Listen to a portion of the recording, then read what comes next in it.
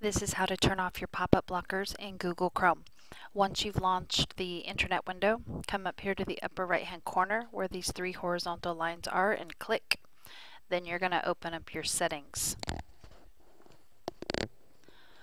Once your settings are open, find the link that says Show Advanced Settings and open that up. Click that and go to the privacy area. Click the button that says Content Settings, and then you'll have another box. Scroll through that until you get to the pop-ups area and choose Do Not Allow Any Site to show pop-ups right there. Once you click Done, then you're done.